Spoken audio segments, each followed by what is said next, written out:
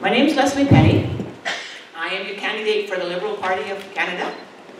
I am a born and raised Albertan with a brief stint in Ontario for 1 year after I graduated from university.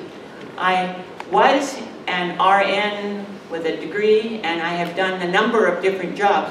I tell people that when we moved to Barrhead, I started one role as a nurse. I then changed jobs, I think 8 times, as we changed and shuffled around in Alberta Health Services, but I never had to sell the house, although I did end up putting a lot of miles on a vehicle. Why am I running to be the MP from the Peace River WestLock riding into the federal government? I believe in what the Liberal Party stands for. I ran to begin with because I thought it is very important for people to have a choice. But the more I have been listening to people and some of the frustrations that people have, I also think that one of our problems in this province is that we're unbalanced. We've got Liberal MPs, 2 in Edmonton and 2 in Calgary, but there isn't a Liberal rural MP, and hasn't been for as long as I can remember. And I think we have to think about what happens when we have a Liberal government without a rural Alberta voice. I think it would make a big difference. So that's one really, really good reason why you should vote for me, because I want to represent this riding at the Liberal caucus. Some of the things that the Liberal Party has done in the past 4 years that I think are worth mentioning: we instituted a child tax credit, which means that money comes back to families with children. It has lifted 300,000 children out of poverty.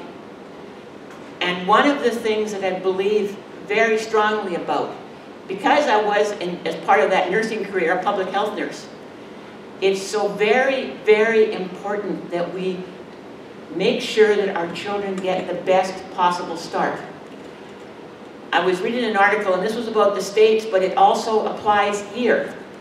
We can pay $100,000 to keep somebody in prison for a year, or we can spend 1/3 of that on an early childhood intervention program that will help ready kids for school so that they can succeed. There isn't a level playing field when children start school, and we do have some programs to help get them started. And I know that's a provincial situation, but it also helps when the family has extra funds to buy some of the things that help to enrich a child's life. So that's one of the things I'm very proud of that the Liberal government did in their past 4 years. Another thing that happened that will help a lot of us is the fact that our income tax as a middle class was reduced. And again, when you give people more money in their pockets, and particularly that demographic, you put money into a local economy.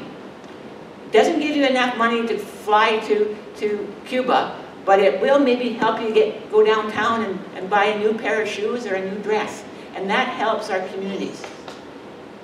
That dollar goes around and around, and each time it's spent, the person who receives it will pay a certain amount of tax on that, and that is the basis for the programs that we supply as a federal government. One of the things that we will talk about tonight, I am just about positive, is what about the fact that we have a federal debt? And one of the things that contributes to the debt is when you spend more money than you bring in. This is a cyclical thing. Our economy is recovering from the recession that impacted so many people, but it's not as healthy as it can be yet. And one of the ways that you can influence economy and help people back to work is to provide funding for things like the infrastructure that, first of all, keeps our economy moving. It helps our safety. It's interesting that we all, in every community I've ever been in, there's always something that needs fixing. So Infrastructure money is part of that. Now, some of that comes from the provinces, some of it comes from the federal government. We've talked about housing.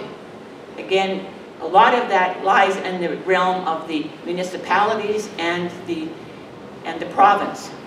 But there are ways that the federal government can help to encourage housing that people can afford.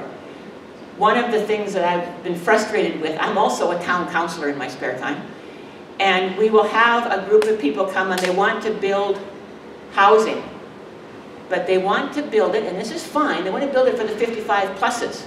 Because the 55 pluses, for the most part, are easier to get along with and often pay their rent and take care of places. Families, they have a hard time finding a rental property. If you have a dog or kids, or both, heaven forbid, it's harder to find housing. Now, one of the great things, and we'll talk a little bit about how our donations to organizations can help. One of the other ways, besides the government building, have any of you been part of a Habitat for Humanity project? I think this is one of the greatest things. We had a project in Barrhead, and we decided after we'd done the Habitat project and built a swimming pool that we needed to take a break from asking people for much more. But again, soon, I'm hoping that we will be able to not have just a duplex, but a fourplex. Because each time you do something, that helps to get more money into that program. And the thing that's wonderful about that is it does help people who are low income. They may be a bit high, but it helps people have the pride of ownership. I'm also on the social housing committee through the town, and keeping social housing in good shape has always been a challenge. So there's that aspect of it. The rural development, Western economic development isn't a program that the Liberals invented, but is a program that we support that helps start new businesses. In our small communities, it's small business that provides jobs. Our small business tax is the lowest in the G7, and that helps keep the businesses going. When we talk about debt, if you have a business and you want to expand it, sometimes you have to borrow money. You build and add on, hire new people, and there's progress that way. The government works a bit differently. It has what we call a gross domestic product, all of the stuff that we supply and provide. What you do is you compare the debt to that GDP. Right now it's at 30.9%. And that's coming down over the 4 years that the Liberals have been in power, and it was coming down when Stephen Harper was in power as well. It's interesting when you look at the history of that. We've had up to higher 50%, and that didn't matter whether it was a conservative government or a Liberal government. It depends on how the economy is going. So I don't lie awake at night worrying about debt. I'm more concerned about the fact that we invest in our people, in our structures, in our communities. An investment pays off. It pays off with jobs, it pays off with people who can afford things, it pays off to have healthier people.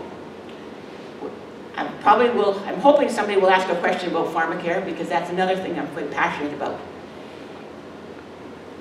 There are many, many things that a government needs to do, and to do that, it needs money to do it.